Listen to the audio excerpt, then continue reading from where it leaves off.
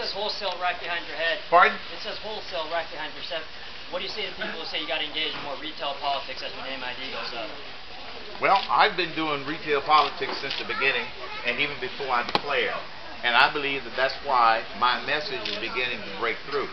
I'm taking my message of solutions for the economy, solutions for entitlement spending, solutions for immigration, right to the people. So we've already been doing a lot of retail politics.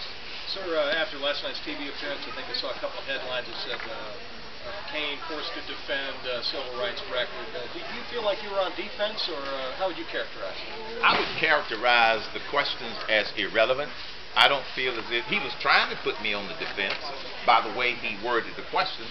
But you see, when somebody is intentionally trying to play got you, they can twist something that you said and make some gross assumptions that, quite frankly, aren't applicable. So now I don't feel like I was on defense. I was trying to get him straight on what the facts were.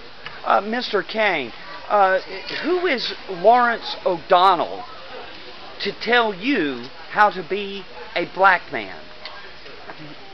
It's an absurd thing to try and do, isn't it?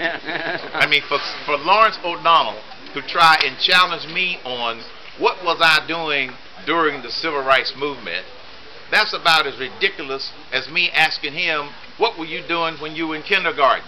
The two don't even relate to one another.